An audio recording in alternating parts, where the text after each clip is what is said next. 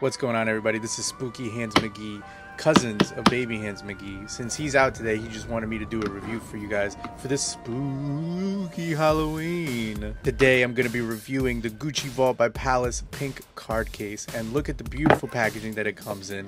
It is awesome. There it is, Palace Gucci, exclusively for Vault.